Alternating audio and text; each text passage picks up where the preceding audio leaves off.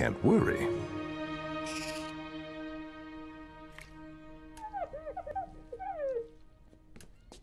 What are you doing?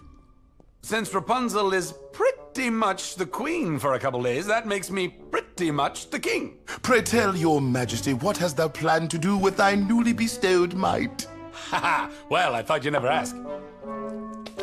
I figured I'd start small. You know, take a dip in the royal pool, try on that furry capey thing, take a little snooze on the throne, and then from there, I can move on to bigger stuff. You know, make a few decrees, negotiate an accord, proclamate a... proclamating thing.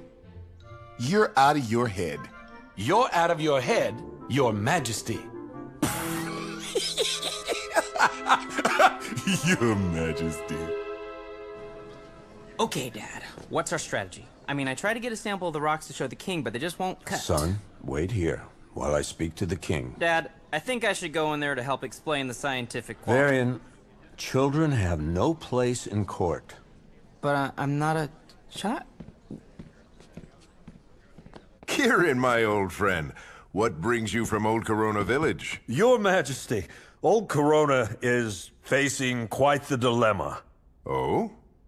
Yes, it would appear this year's harvest is proven quite bountiful. So much so that I humbly request more land to accommodate such bounty. What? Your Majesty, we've received no such crop reports from Old Corona.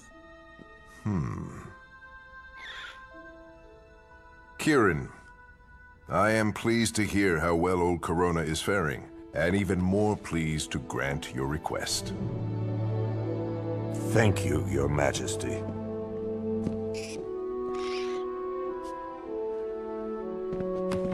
Dad, none of that was true. What? Old Corona is being destroyed. Old Corona will endure. You'll have to trust that I can handle this.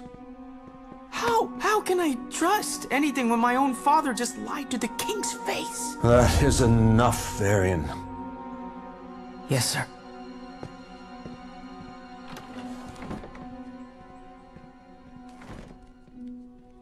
Varian?